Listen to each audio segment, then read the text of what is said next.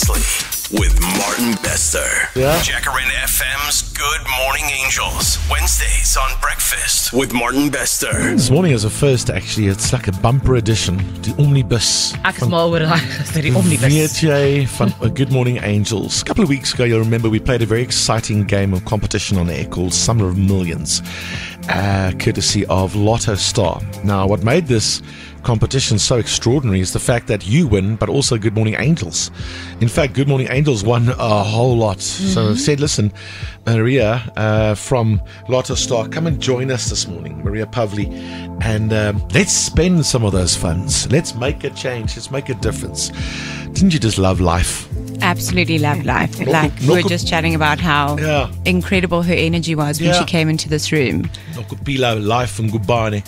And she's going to go and get herself a new set of wheels. She's very excited about getting a new, because that was a handout, a second-hand handout wheelchair, which is fine. It helped her a whole bit. She deserves better now. She absolutely does. I've said to her, promise, you'll send us a picture. On to the next one. So you've probably heard about it in the news. You've read about it in your timeline. The devastating fires, ravaging fires over the past few weeks in certain parts of our country. Right now, I want to take you to Limpopo, specifically the Bela-Bela area that also suffered from huge, horrible fires. Well, so much so that they, and I love the fact that they've set themselves up to try and stay ahead of this, although I'm guessing it's nearly impossible. But there is such a thing as the Bela-Bela Fire Protection Association. Okay. And the chairman there is Mel Meyer. Mel, good morning. Goeiemôre, hoe gaan het? Môre Martin. Ja, aan die gang en self. Alright, dankie. Ek sê nou net, the fact that you set something up like the Bela-Bela Fire Protection Association tells me that it's something that happens in that region and in South Africa, I guess, but also that you make an effort to try and combat it or to help out, right? That's correct. Yeah, it's actually a requirement by law that landowners must require to the Veld and Forest Act.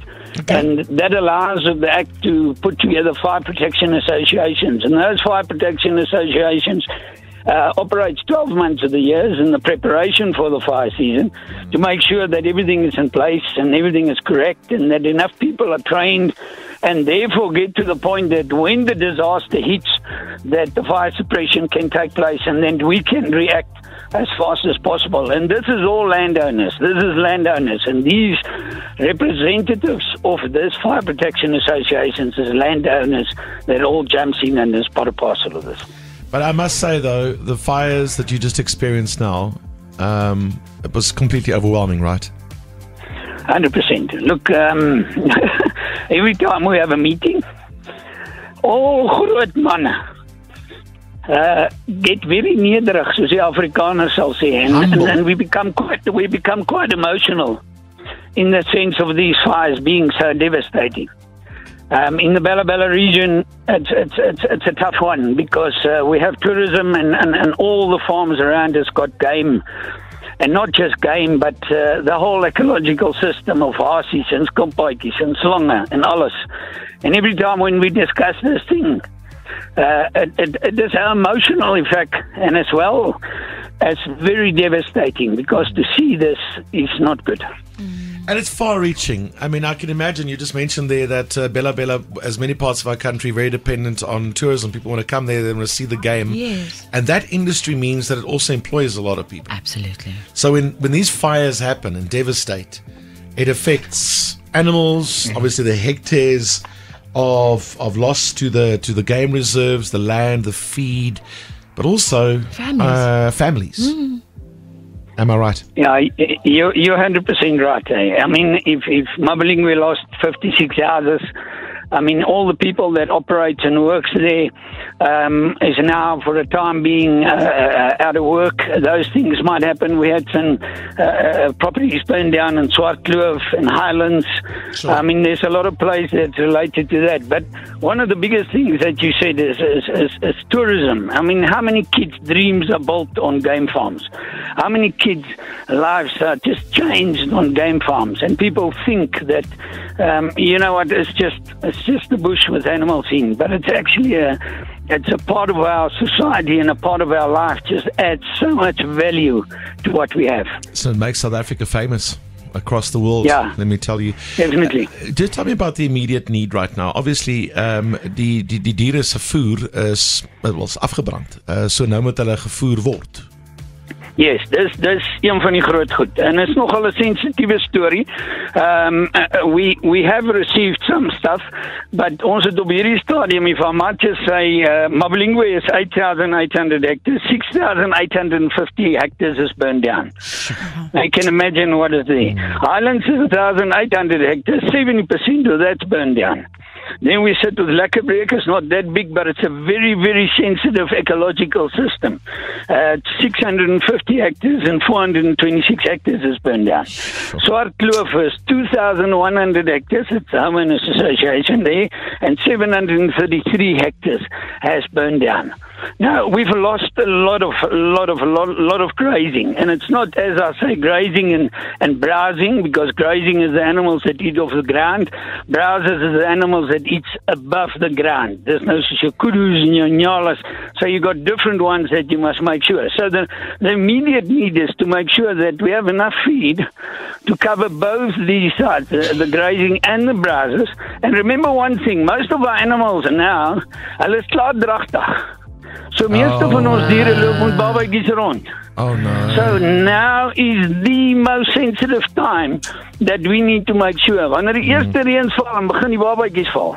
Sure. So daai maas het no goodness. So except for the fire having a massive effect on the animals from stress. Remember, animals you can't take and put them in a cage, otherwise they die of stress. So if you try to capture them, half of them is going to die after this trauma anyway. So now we need to feed these animals the correct supplements. So dis nie net bal en dis nie net lucerne nie. Ons moet minerale inbring. We need to definitely be very wide awake in how we're doing this. Oh my goodness. And this needs to happen for probably more than a month. 2 months. Yeah, look, the big thing now is this is very sensitive. When the first rains are falling, then alles wat mooi, pragtig en groen is kom uit. And it's beautiful, but it's extremely sensitive. If these animals are now hitting all these areas, they're going to overgraze those areas, which in 5 years is going to be a much bigger fire risk than we currently have.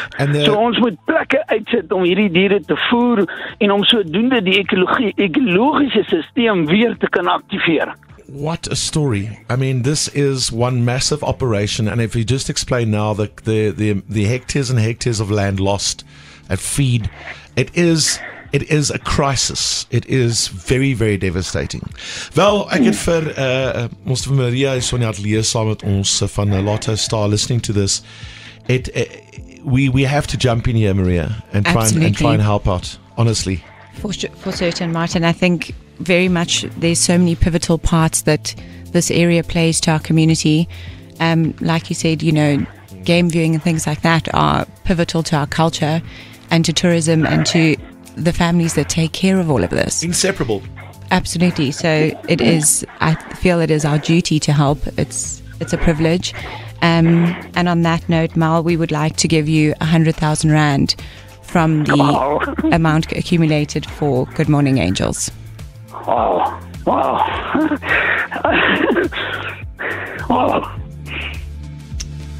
Thanks. It's our absolute pleasure. Thank you so much for everything that you're doing. And on behalf of every little animal that stands there, I don't know how to say it, but they say thank you. Oh, don't get me crying. Mel, weet jy wat nie? Yes. Ek wil van Good Morning Angels ook 100,000 gee. Oh.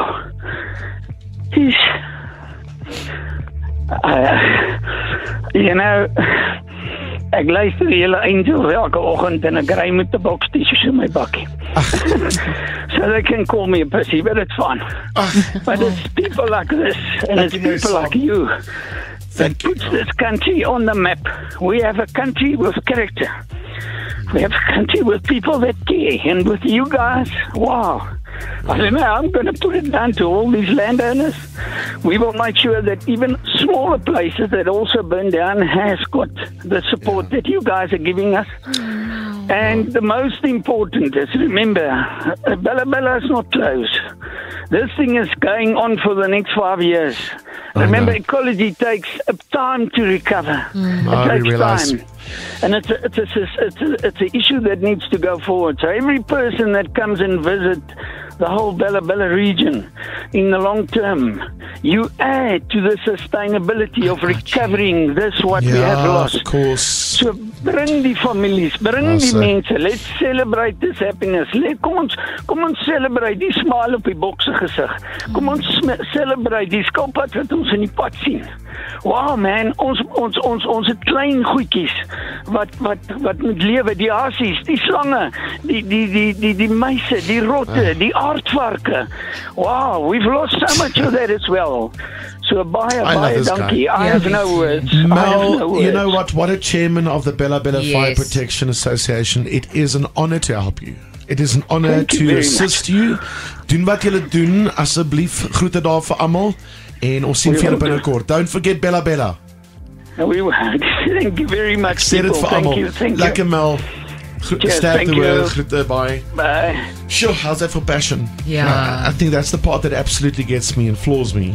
Mel there from the Fire Protection Association there in Bela-Bela. Good job, Angels. Good job, Maria and Lottostar. 200,000 rand daarso. Hulle het dit nodig en nog baie meer. Breakfast with Martin Bester, driving you to work every weekday from 6 to 9 a.m.